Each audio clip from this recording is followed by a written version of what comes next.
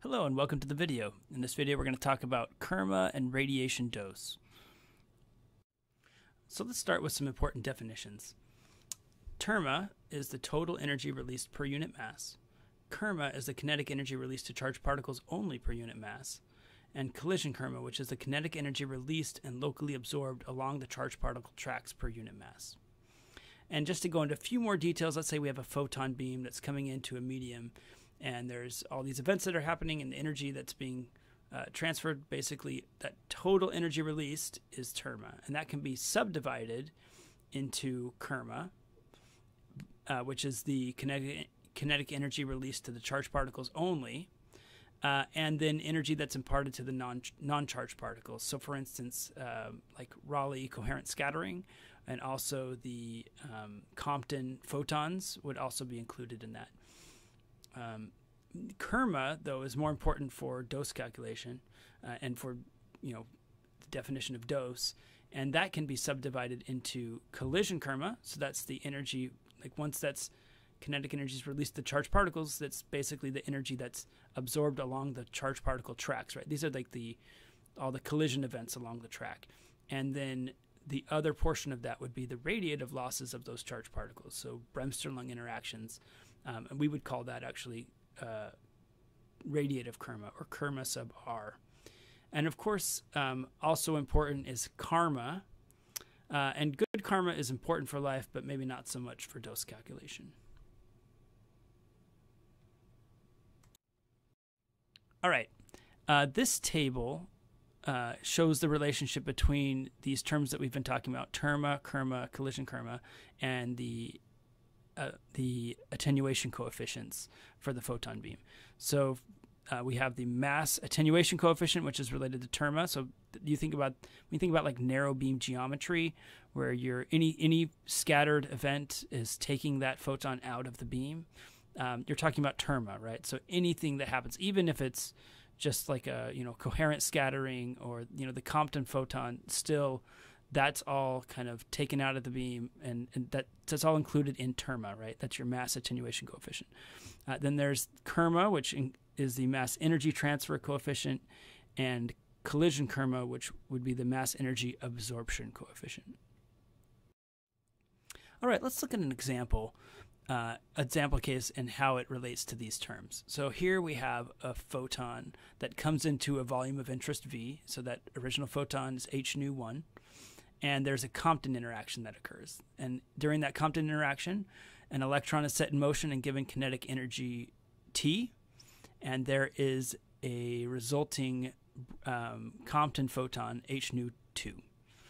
And once that electron goes about its path, within the volume, it's giving some of its kinetic energy through collisions, and then there's two Bremster-Lung interactions that occur, one that happens within the volume, one that happens outside of the volume.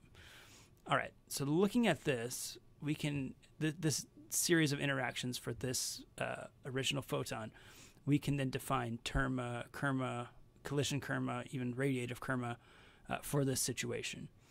So let's take a look. So TERMA, which is the total energy released per unit mass, this is going to be basically, you have that photon that comes in and it gives some of its energy for that to the electron, so that energy is included, and then also it sets in motion another photon that's going to be taken out of the, if you have like a beam that's coming in, basically that's going to be removed from narrow beam geometry, so it's going to also be included in TERMA. So TERMA equals T plus h nu 2, which is equal to the energy of h nu 1. KERMA is basically now going to be equal to that kinetic energy given to the electron, right? And whatever happens after that doesn't really matter for KERMA. It's all part of KERMA. But then we can subdivide that into collision KERMA and radiative KERMA, right? So collision KERMA is going to be basically the energy that is along that path of that electron that's going to be absorbed by the collision events within the medium, but not necessarily within the volume, right? So that's going to be T minus h nu 3 and h nu 4, which are those are the Bremster-Lung interactions. So it's basically that energy that is not radiated away that is absorbed along the path the collision paths along that electron path. All right, and then radiative KERMA is going to be the opposite. It's going to be the portion of KERMA that is not collision events but radiative events, so H nu 3 and H nu 4. What about dose? Well, dose is going to be first. Now we have to define the volume, right? So we have the volume V, and we want to know what the dose is to volume V. Well, in this case, it's going to be basically the energy that's absorbed within that volume, right? So it's going to be T, which is the kinetic energy given to the electron, minus the residual energy when it left that volume, so that's T prime, and also minus the radiative losses, which would be H nu 3, which was also lost within the volume and escaped outside the volume. And just to note, all of these here, I have these definitions down here. This is just the energy portion. Technically, these are all per unit mass. But yeah, this is just the energy that would be included in that. So as you can see from this, if we wanted to have a simple relationship between like collision KERMA and dose, we don't really have that here because some of the energy is escaping outside of the volume.